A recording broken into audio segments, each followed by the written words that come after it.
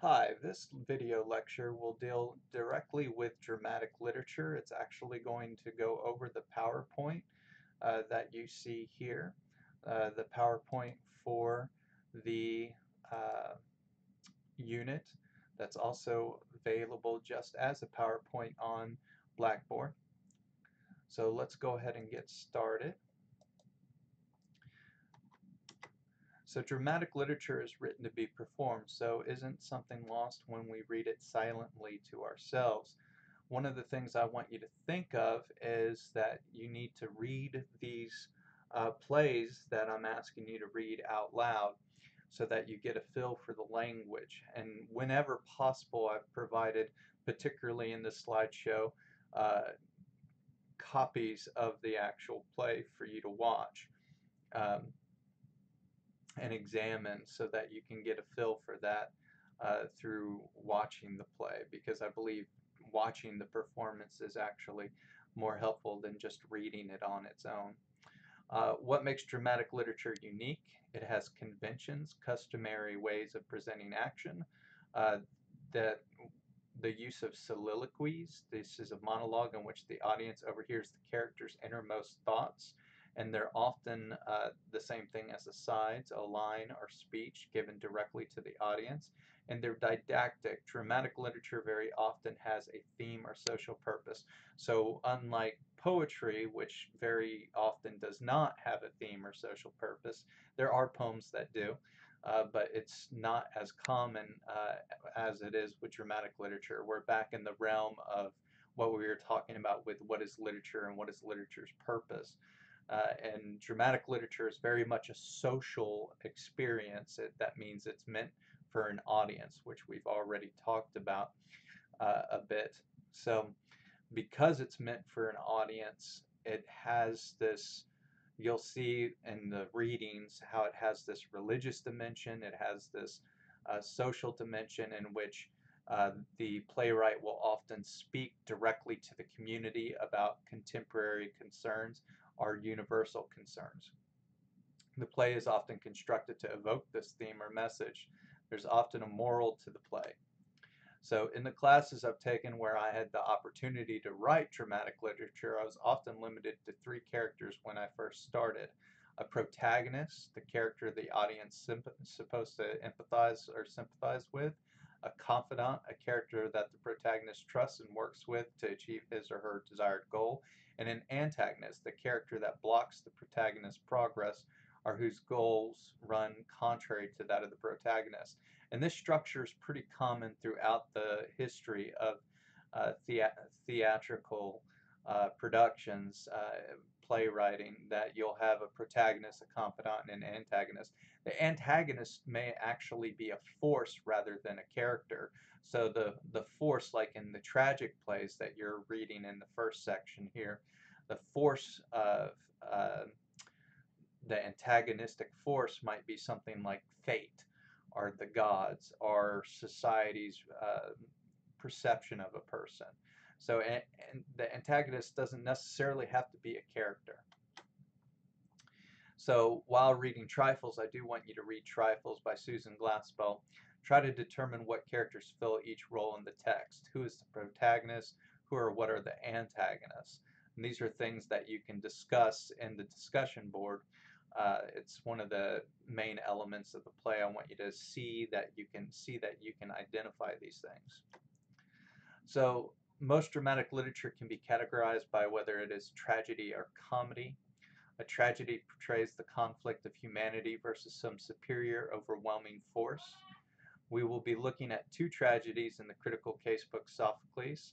Sophocles is considered one of the great tragedians from authors of tragedies from the classical ancient Greece and Rome time period. His protagonists often must fulfill a terrible destiny which they cannot escape no matter how they try to.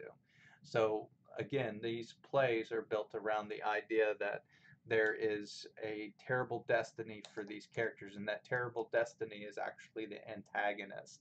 It's not a particular character in the play necessarily. Aristotle, an important critic from the classical period, used Sophocles, among others, to develop a definition for tragedy and the tragic hero. And that definition is going to be central to the essay that you write for dramatic literature. You're going to write an essay comparing Othello from the Shakespeare play Othello, the Moor of Venice, uh, to Troy Maxon from the play Fences, which, you know, at the time of the recording of this video, we have a trailer out for a film version of that that's finally coming out.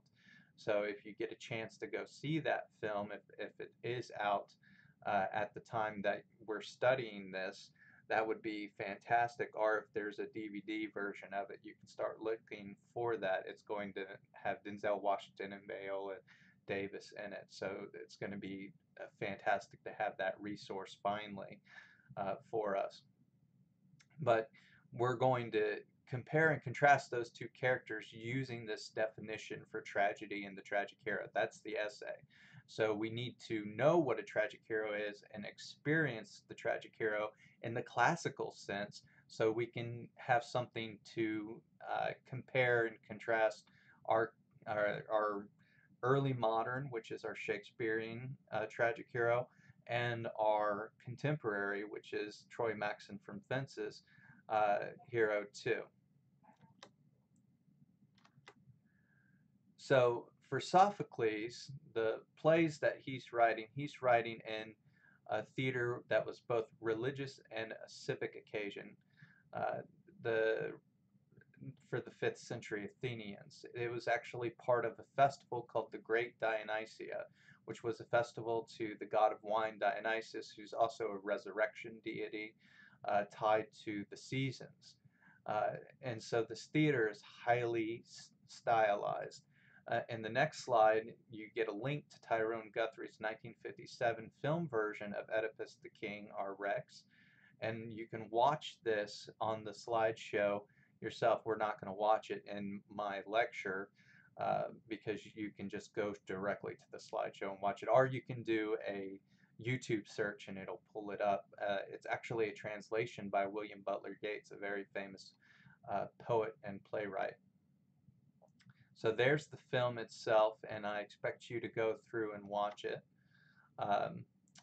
And you'll use that to give you an idea of what these early tragedies were like. Oedipus is the tragic hero of that play, and so Aristotle, when he was developing his concept of tragedy, would watch these plays. He'd actually be in the audience during the Great Dionysia.